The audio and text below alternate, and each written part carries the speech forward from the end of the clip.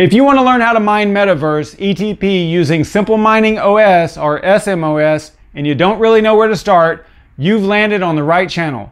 We're going to go step by step and we're starting right now.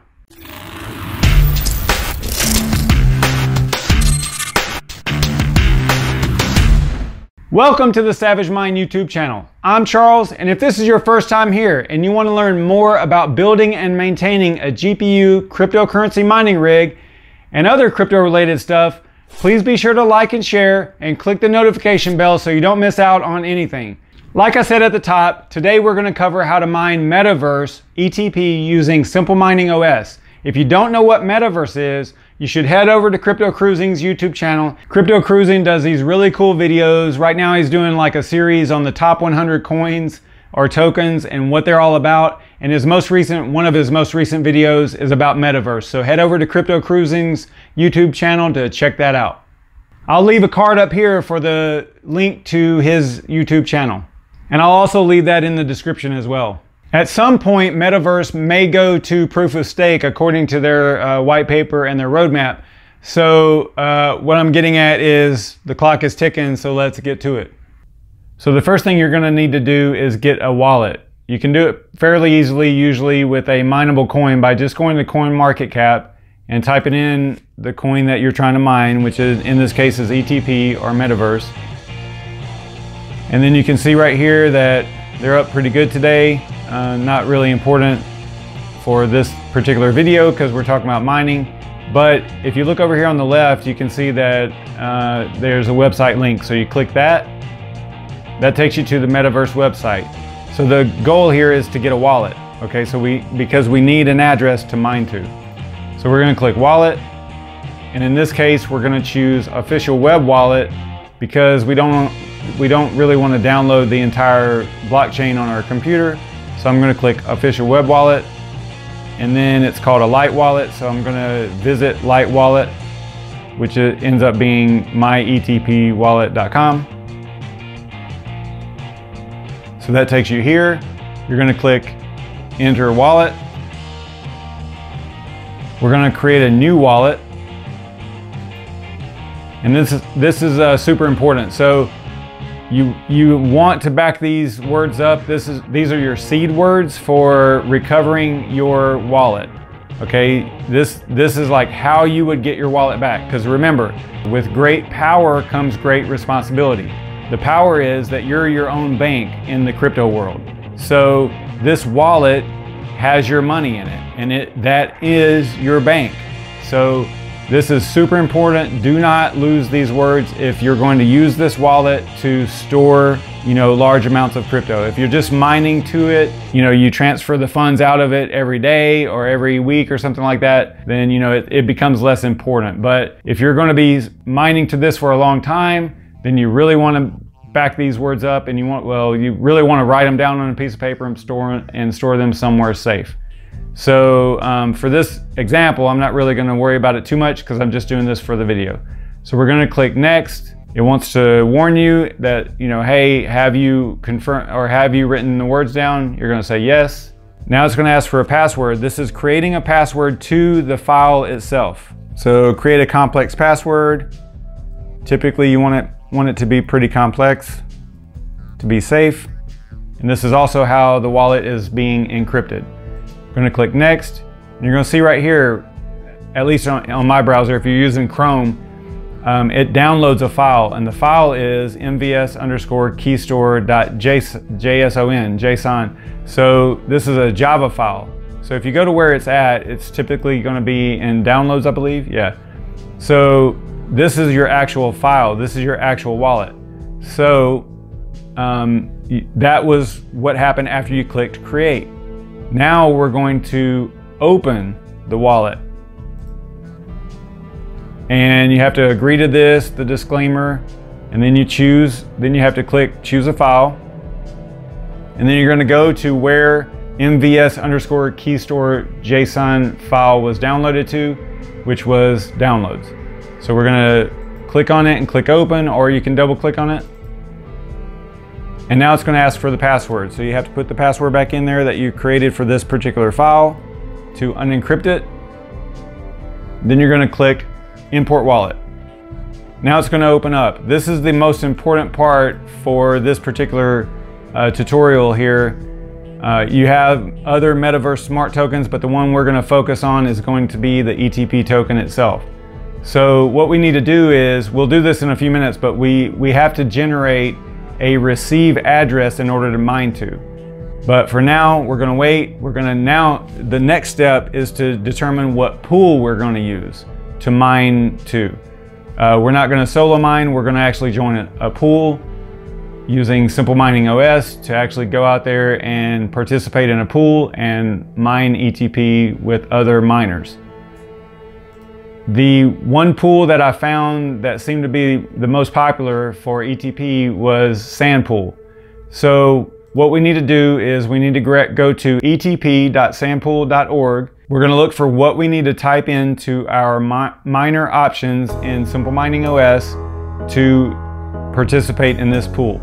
So if we go to help, we see right here where we're looking for stratum mining for NVIDIA using Claymore, because this is a eth-hash algorithm, so we're going to use the Claymore miner to mine it. So if you go right here, this other stuff doesn't really matter too much because we're using smOS. So the most important part is going to be right here. This is the string that you need in order to set up SimpleMining OS properly in order to mine this particular coin. So we're going to right click, we're going to highlight from epool all the way to the end, and we're going to right click and choose copy. That's going to just put it on a clipboard in memory so that we can use it whenever we set up our rig group in SimpleMining. So the next thing you're going to do is go to your SimpleMining console dashboard, and then go to rig groups, add a group.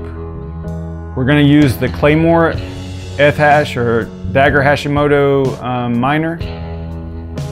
We're going to choose version 11.9, the latest version. We're going to click select. For group name, I usually use the coin, the miner I'm using, and then the pool. So in this case, it's going to be ETP_Claymore 119 for 11.9. You can't put periods in there or dots in there because it'll erase them. Underscore SandPool. So that lets me know this particular group is mining ETP using the Claymore miner and the SandPool pool. Group description, you can put something in there if you want, not required. Then at the bottom, we're going to highlight the entire string. And remember, we have copied the correct string from SandPool. And so we're going to right click and paste.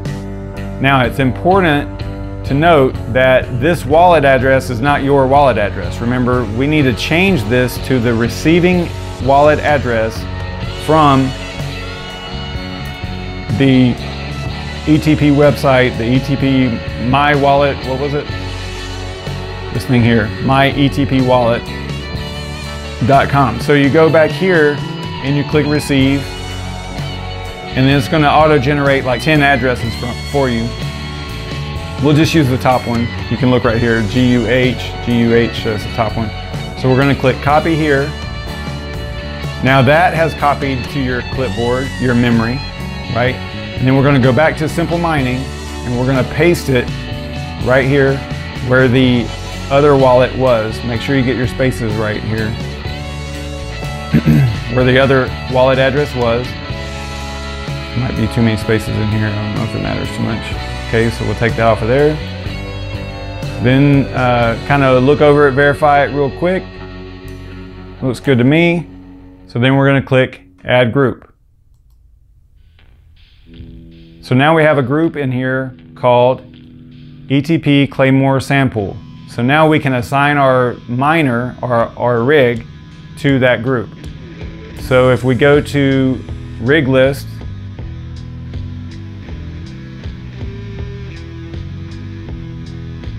and then we're going to choose, in this case, the rigs are offline so I can record the video. But if I wanted to assign this one, I would highlight or put a checkbox next to it and then assign group. Click the down arrow. We're going to go with ETP. And then we're going to click reboot and then save. And then that's going to generate a reboot on that rig. It's not going to work right now because it's off, but I'll turn the rig on here in a minute, do the console so you can see it actually receiving or working and mining. Booting into SimpleMining OS.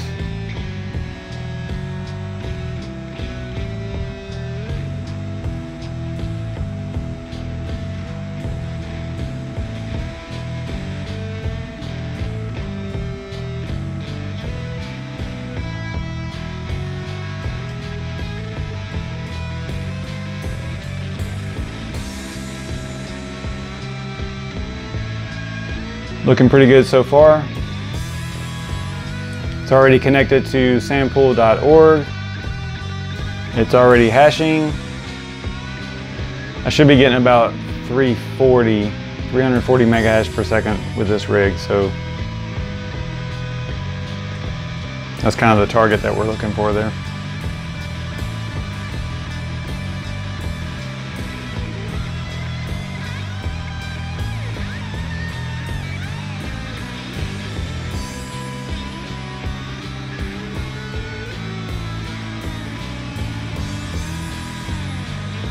Okay, so there's 340.